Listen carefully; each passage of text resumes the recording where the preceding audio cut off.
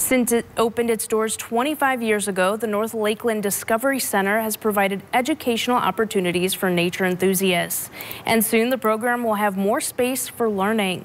Newswatch 12's Matt Weaver visited the construction site and joins us now in studio with more. Matt? Yeah, well, that's right, Jess.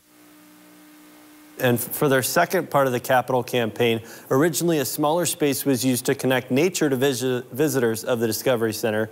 Now construction on a new nature center is underway.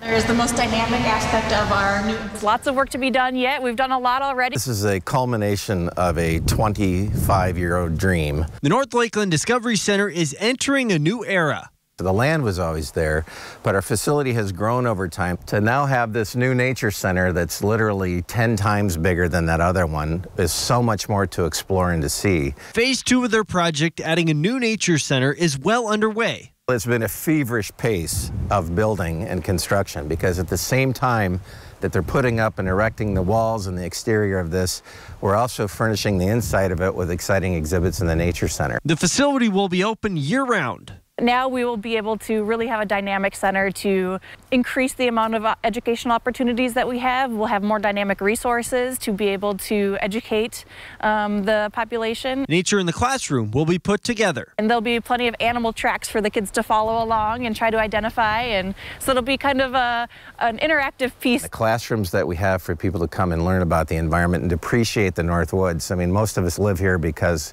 we choose to, not because we have to. And this builds that appreciation. It's a project that was completely funded privately by generous donors. We're very proud of that, to be valued by those community members. That meant the world to us to know that. And we're so happy to give back to them with this facility.